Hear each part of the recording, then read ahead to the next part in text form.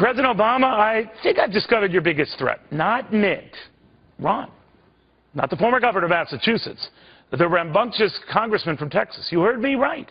The biggest impediment to this president getting reelected isn't the guy who likely opposed him on the Republican side, but the guy who I still think is a good bet to run as an independent and prove a big pain in the president's side. Now, I know it goes against conventional wisdom that Ron Paul running third party whacks the grand old party, that Mitt is the one who takes the hit and President Obama is, well, just a hit.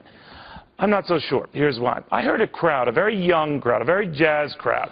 If you missed him last night at a Ron Paul rally covering this on Fox Business Network, allow me the chance to let you hear this. Yes. And that's it, right. And it's that.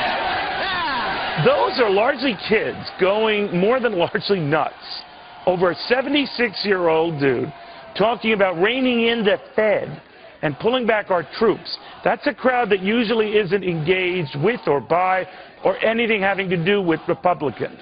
The same crowd, I suspect, might have attended some Barack Obama rallies 4 years ago, but not now. And then it got me thinking, now and then this does happen. If Ron Paul can draw that kind of crowd, the president's crowd, does he offset the support he's dragging away from the presumptive Republican nominee and his traditional crowd? Hard to say. This much is not. Ron Paul isn't only a force. I think he's a phenomenon. Way too early to say he still can't be the Republican nominee.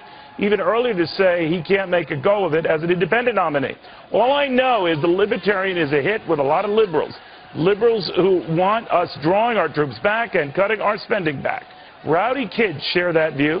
Kids Republicans have long dismissed and Democrats have long taken for granted. Not wise, not now. Not when Ron is the rage and the life of the party, and poised to enrage both parties. 76-year-old dude treated like a rock star.